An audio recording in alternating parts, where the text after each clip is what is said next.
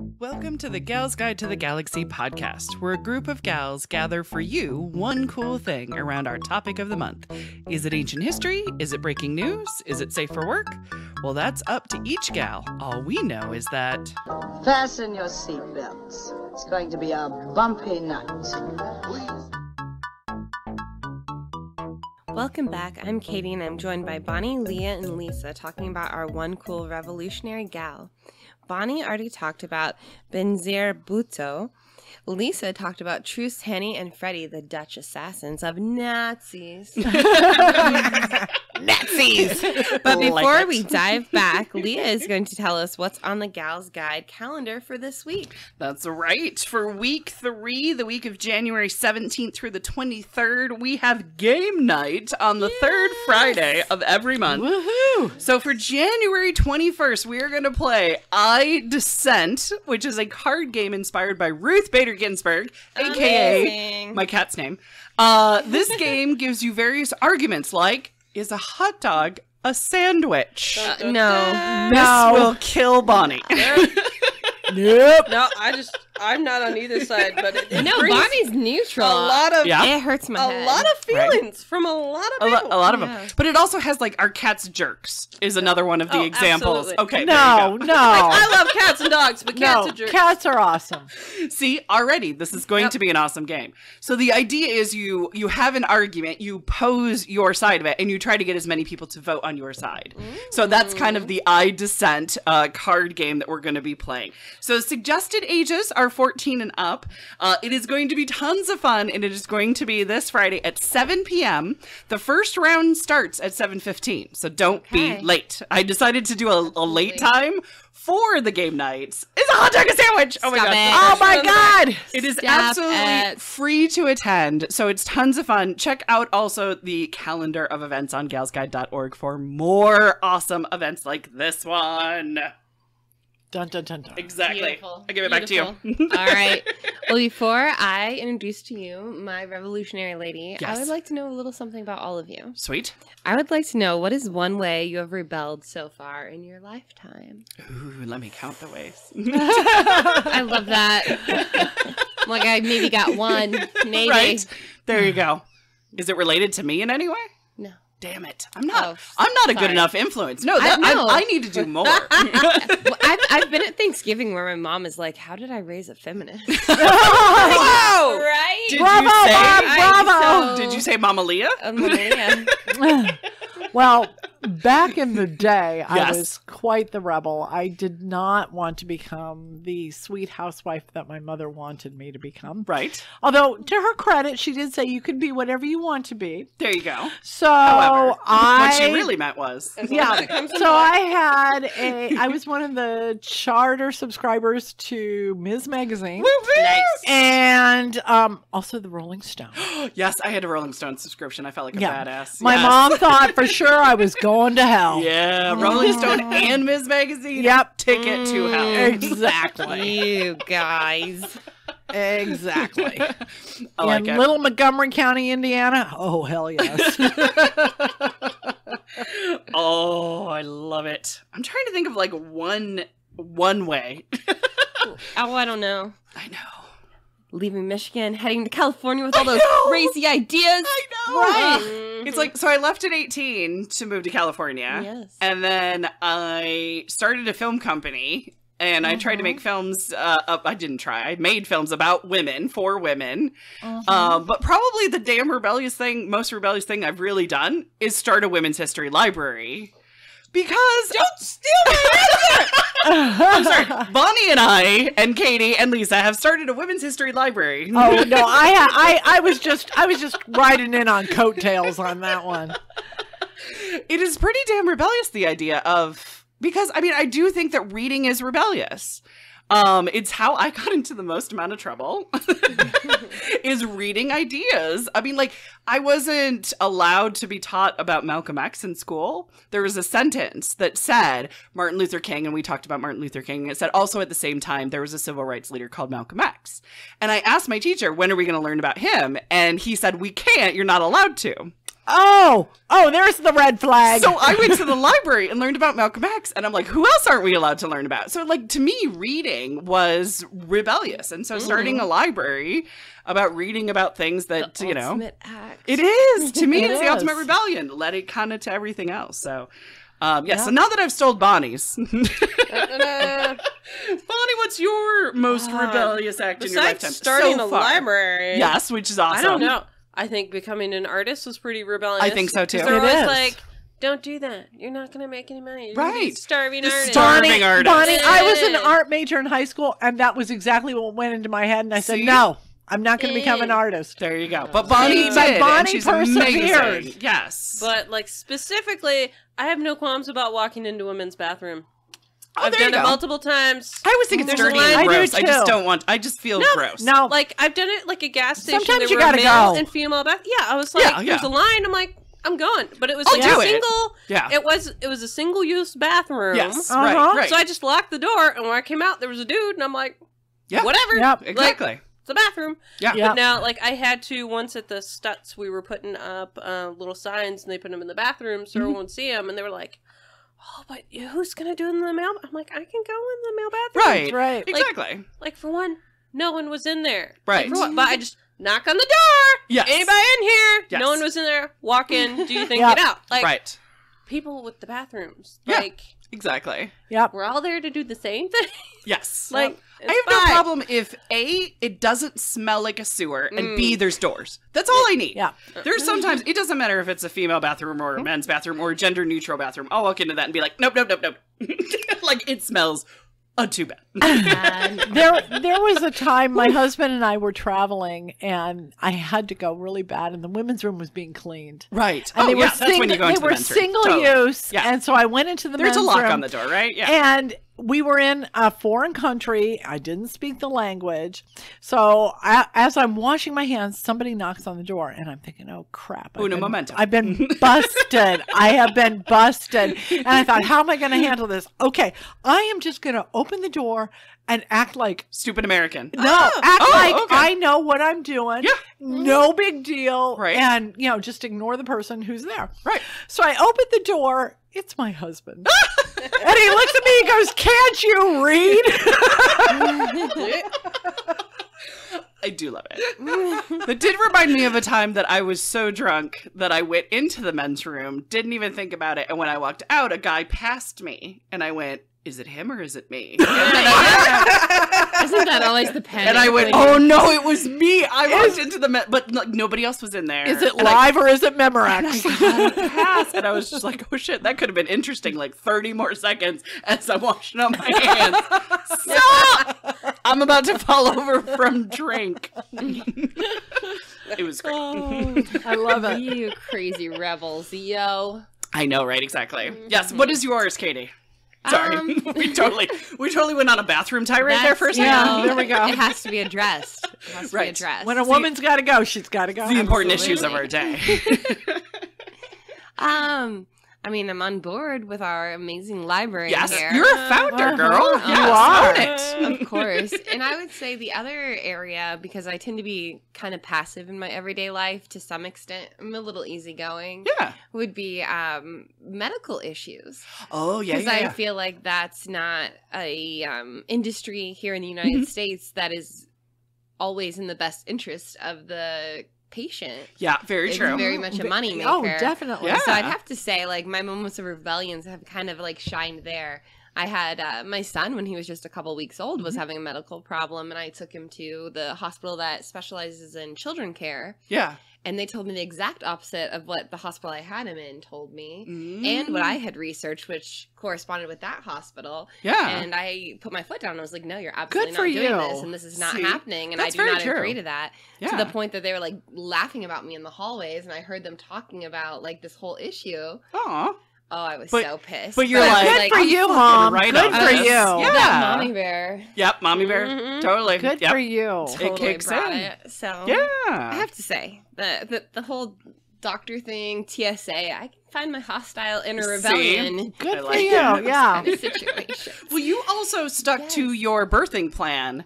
I mean, I did, did yeah. not. And then I was kind of like, whatever, birthing plan. Let's just go with the flow. I had my babies in a military hospital, so I knew I had no Yeah. control. Yeah. But when I saw you really like have a birthing plan and stick to it, I'm like, damn it, Katie, that's brilliant. Aw, I was thank really you. proud of you. Yeah, I'd I already s- had both my babies by then, but I was like, damn. I didn't have a birthing plan because I was like, what the hell do I know about birthing I babies? know, but like Katie did, and she had a doula. She was like Wow. on it, and I was like really, really I remember proud. my mom being Yeah. like, "Why would you want to know about these things?" I'm like, "Cause I have to do it." Exactly, right? So I need to Yes. know what's gonna happen. Yes, and I was, But, yeah, I think I loved that. scared a few people because I went in to be induced on a Thursday and I didn't have him till Sunday. Oh yeah, I was like, yeah, I will yeah. not back down. Exactly. I was proud. I was not Thank scared. you. I was proud. Thank you, thank you, thank you. She knew what she wanted and she got it, damn it. Against a medical system. All I knew was That no induced my meds. baby. I don't want any meds. No meds. It is really hard to stand up for yourself in that It is. system. It so, is. And I think, Especially this because you really, feel crappy. Yeah, you're already like in a low spot. I think it's interesting how this kind of ties into my lady, actually. Ooh, look at that. Because my lady is Rosa Luxemburg. Sweet. Who I've She heard was- of but know nothing about. She Yes. was very much a socialist, a communist, Mhm. very much against like the capitalism. Gotcha. Okay. So Ooh. when we talk about that like money making medical system, she would be like, hell See? no. Yeah, nice. To what's going on here in the United States right now. Exactly. Of course, she was born quite a bit of time ago, 1871 Okay. in Poland, Ah, okay. which at that time was controlled by Russia, kind of like a, I don't know, everybody like just took a piece of Poland and they're like, Right. Exactly. so she grew up as a Jewish woman in Poland, Gotcha. but because of it being owned by Russia or occupied by Russia. Right, exactly. Ruled by at the time. Right. Right. I don't understand my pre-World War I history super great, so I don't understand stumble through this my with me. Russian history that Right. well, so Yeah. I'm But watching The she- Great on Hulu, and I still don't understand my Huzzah! Russian history. Huzzah! Oh. Yes. It sounds like I need to get in on confused. this. It's very interesting, but I'm Yeah. also very confused, and it's not accurate. It's not Yes. historically accurate Doesn't at all. Russia sound I sexy love how though, they're, like, in a very good much- way? Yes. Like, it's not accurate. Like, they're Based on a true story. like, it's mostly true. A or bit whatever. of a true story, but yes, go for it. Yes. Well, she identified first as a Polish woman. Okay, makes sense. Growing up, she had a very close knit family. They were very like middle lower class, but interested in like her mom came from kind of a religious rabbi Yeah. study. Focus on books, very educational type family. Yeah. So they truly, really supported her in becoming like kind of the rebellious, educated young woman she became. Nice. She was in high school when she was already joining these rebellions in Poland that were illegal. Ooh. Yes, they were against the government as it stood. Right. And definitely made her a target for like political, what do you want to call that? It's not political prisoner because it's like a step before that. Idealist? Political, yes. Person of Perfect. interest. Person of interest. Right. Yes. Yes. But really, she did quite a bit of traveling and got her education in several different locations. I was really impressed when I read, because we've been talking a lot at our house about foreign languages. Yeah. She spoke Polish, Russian, French, and German. Oh, wow. She knew Jeez. 4 languages. 4 languages. Holy crap. Yes, she's Nice. an incredibly smart woman.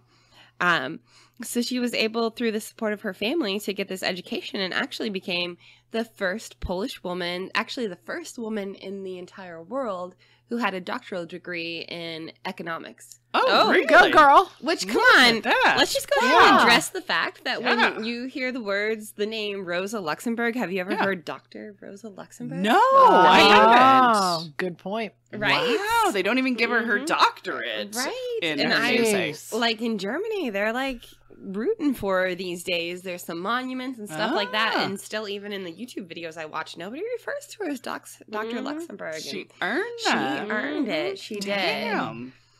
She did.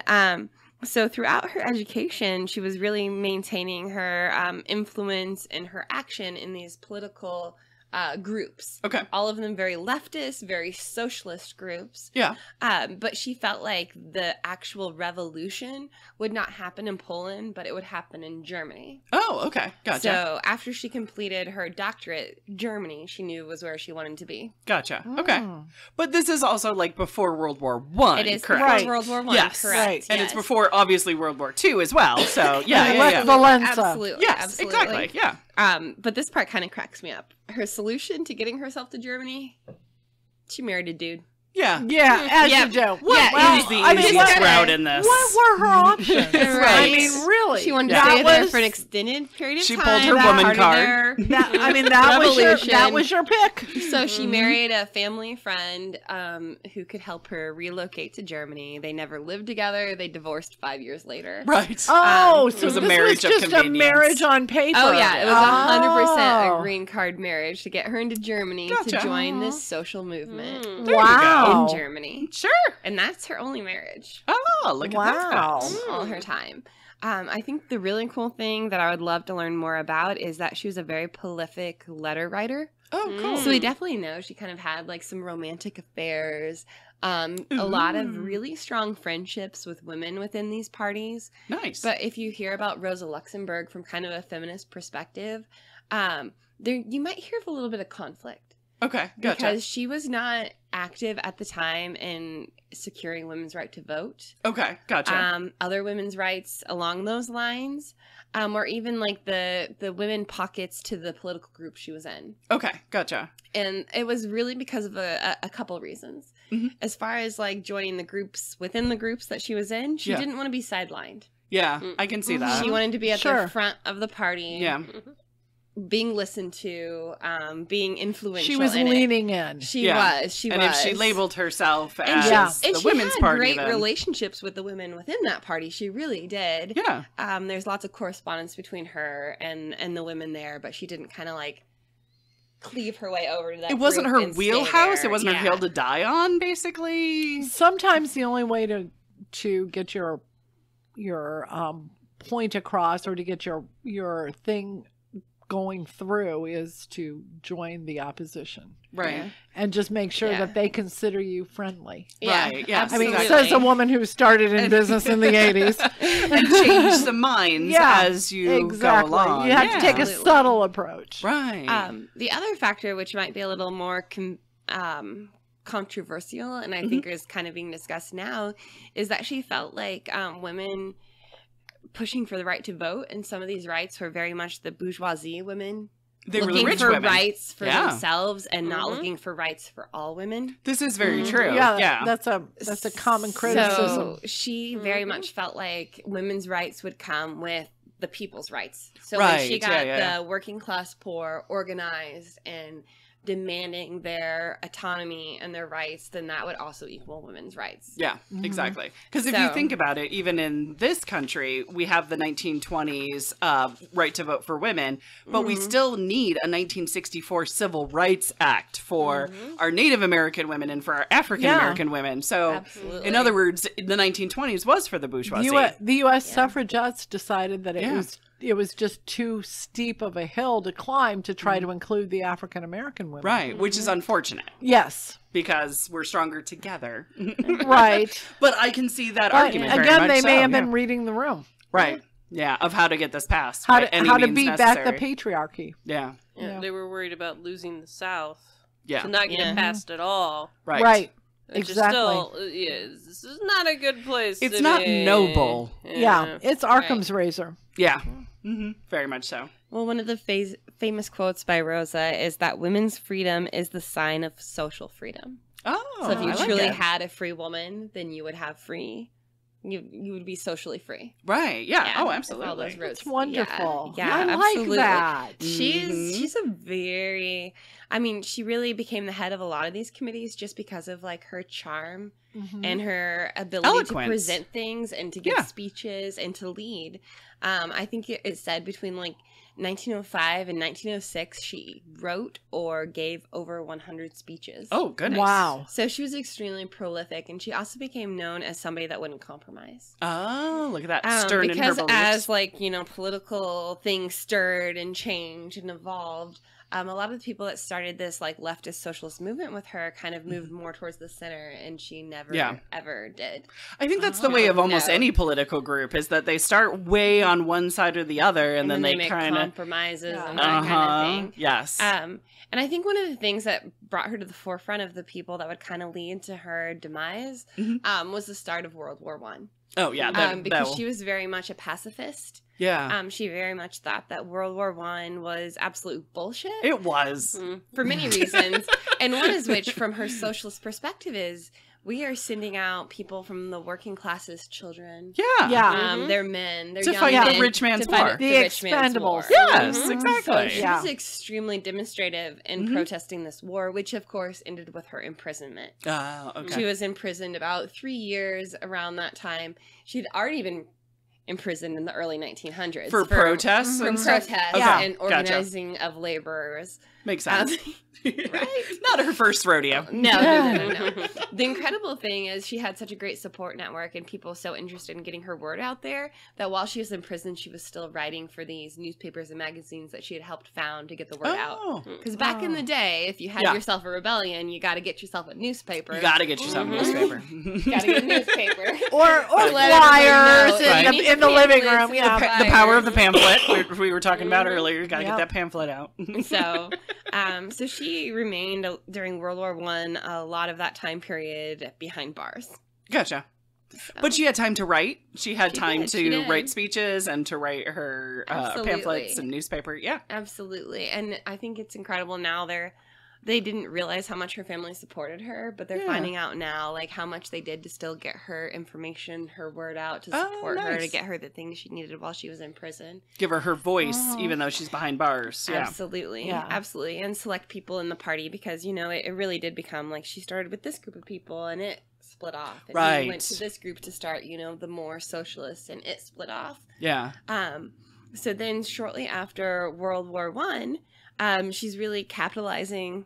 Poor choice of words. Right. She's capitalizing on capitalism. She's really banking on the fact that a lot of people in the working class have just seen all of their children be killed by a war. Yeah. They fought for colonialism, for power, for money. And she's in Germany at the time, right? Yes. Germany's absolutely. bankrupt yeah. at the end of World War One. They have and nothing. beaten down. Yes. Oh, yeah. Yeah. And very politically fractured at that time. So she really saw this as a time to, like, make progress. Yeah.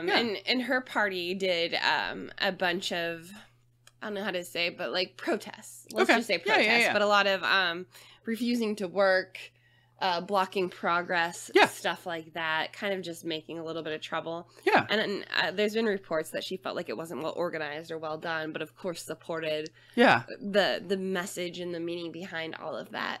Yeah. But as a result of that protest, she was actually captured with her second in charge. I kind of forget his name, but once again, who cares? We're talking about her. You guys. They were actually both captured by military police. Yeah. Okay. And they were interrogated and tortured. Oh. And they were eventually murdered. Oh my gosh. And she was actually murdered and then thrown into a canal.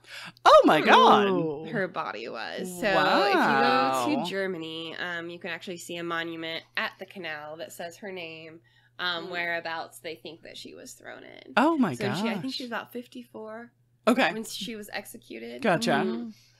So they were trying to make sure she was forgotten. Right. Almost in a Absolutely. sense. You know what I mean? If Absolutely. you just throw her in a But canal and be like, it's so interesting because a lot of what she talked about was economic, political economic, and about equality of classes. yeah. But a lot of her words have been taken to a lot of revolutionary movements. Okay. Gotcha. Like there was that somebody don't that necessarily line up with what she's saying. Right. Like there was Right. somebody in the 70s, and I'm sorry, I forget who it was, that was talking about feminism and used her theory to talk about the objectifying of women's bodies as a commodity. Okay. Just like she talked about the commodities of Business. of Oil or based on hers.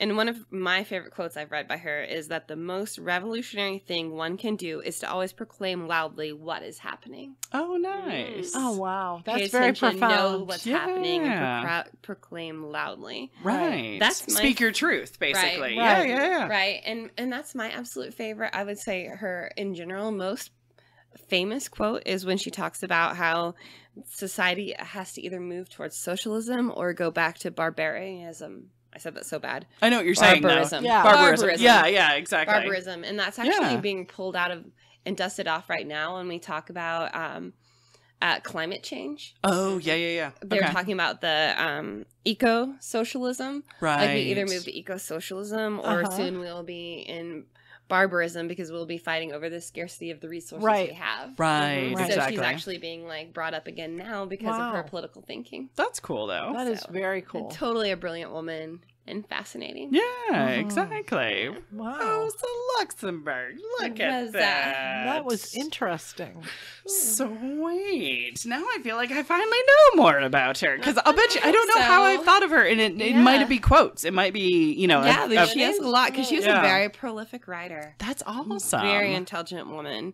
In fact, it was hard to learn about her because I'm like, I don't know economic theory. Yeah, don't I know, understand right? what we're Yeah. talking Yes, about. exactly. Sure. Yes. Sure. Yes. You know, and our culture is so entrenched in capitalism. Yeah, it's it really is. hard to imagine any other kind of system. So knowing what Right. she's thinking or what she's proposing, I'm like, I don't know. Yeah. But it sounds Yeah. nicer. Yes, exactly. I like it. I Right? dig it. Revolution. Yes. And it sounds like her work that she has established is still being processed and is still Absolutely. being like, you know what I mean, like incorporated Absolutely. of how can we Learn learn from this? Yeah, Yeah. exactly. Yeah. Yeah. And I Not repeat this. Right. maybe we can add it to the show notes. I always say this. I feel like I'm throwing you into the bus because then Oh, you I have don't to mind. find it, but maybe I can find it. In Germany, it seems like there's a great amount of tourist opportunities to learn about her as Oh, well. okay. I believe they have Like a an childhood archive. home or Yeah, something. that would be in Poland. But Okay, yeah, true. Okay, Yeah. yes, because she went I to think school. Yeah. Maybe they have that, but the video I watched on YouTube was about Germany, and Okay. I believe they have a center dedicated to her writings and her letters. Oh, nice. Like a little and museum. a monument. Oh, cool. Beyond even where she was chucked in the river. Gotcha. There you Yeah. go. Isn't that Yeah. sweet? Well, Yeah. you can pay your respects. Very cool. Right. I don't mind finding things for show notes. I think it's quite fun to do, actually, because then I can add some Well, videos thank and you. links and all that kind of good Yeah, stuff. there's lots of good things out there on YouTube Yeah. to learn Yeah. more about Not only that, her. we want to encourage people to go down the Yeah. rabbit hole. Like, if Right. this particular episode or any episode really interests you and you want to learn more, you go to galsguide.org and oh my gosh, it's all there in one nice Right. little, bullet point sort of thing. So, That's yeah. amazing. We just don't know who you're going to obsess about. Right. Exactly. Rosa is a fascinating woman. I think Yeah. she's thinking like at a higher level than I may be able to process, but I Right. will keep working on it. And she also might be ahead of her time. Absolutely. You know what I I mean? think the fact So- that we're talking about her quotes now Yeah. Yeah. is proof of that. Yeah. Very true. Yeah. Well, one of my mentors once told me, you know how you can tell a pioneer? They're the ones with the arrows in their back. I always love that Oh, quote. yeah. Yeah, exactly. Yep. The ones who were misunderstood and abused and They killed. were running so far ahead. Yeah. And did anybody have their back? No. No, exactly. Because they didn't quite understand what they were doing either. Right. Exactly. They didn't quite understand what was going on. Yep. I think that's very true when it comes to Rosa. Yeah, Yeah, exactly. Exactly. Fascinating. Well, do you want to Yes, wrap us I up, do. darling? Well, that wraps it up for us this week. Join us next week for another cool woman of history as Gals Guide podcast continues. Thank you for listening. For show notes, links, and images from this week's show, visit galsguide.org. Want exclusive stuff like deleted bits and major bloopers? Become a Gals Guide patron today. Thanks for listening.